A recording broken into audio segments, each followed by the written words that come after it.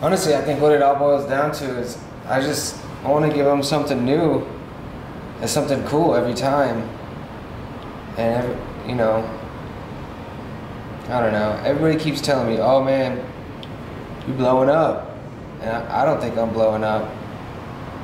I just think I'm just working and doing what I like to do. So I just figured I would take that concept and put it into the work, I guess, and just call it Blowin' Up.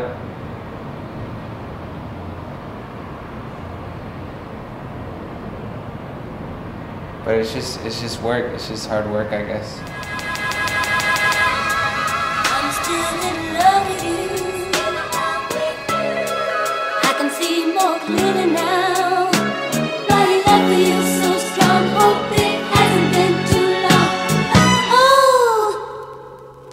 ooh, I'm famous. I'm famous. I'm famous.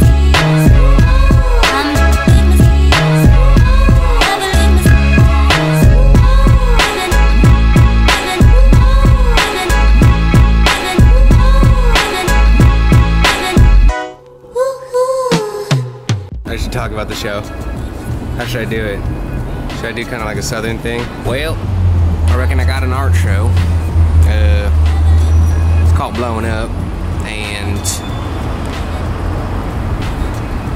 how would I describe the process of me creating something truly magnificent?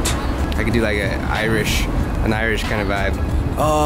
Basically I do these art shows because they're always after me Lucky Charms. Me heart stars, horseshoes, clovers, blue moons, pots of gold, rainbows, and me red balloons. Doing a show called Blowin' Up, Surface Theory. They do wood interiors and I do artwork. So it's like a match made in heaven. We put the two together and there's just all kinds of creativity flying hither and thither.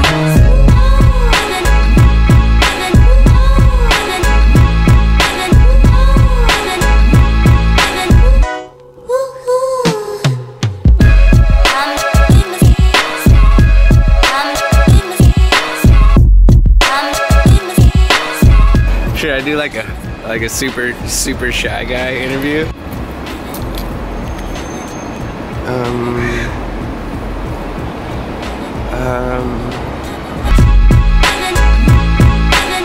I'm Ross Burtness. I'm the owner and operator of Surface Theory in downtown Seattle, Washington. Surface Theory to me is a collaboration between wood and artisan goods and art. For my side, that includes doing home residential, as well as working with interior architects and designers to figure out strategies for wood. What I really like about 1000's work is the color. A lot of what I do doesn't have a whole lot of color and pop to it, so I think the two of those transform together in a good collaboration.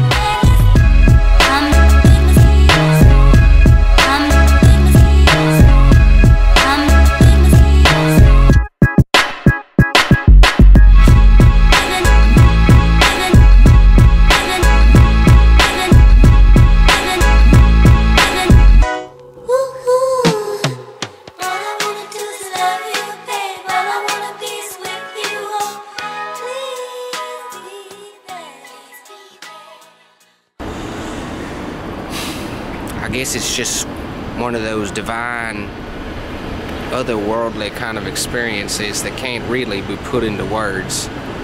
It's sort of like a process of blowing up, internal combustion, not imploding, but exploding. And I'm explaining the next lesson.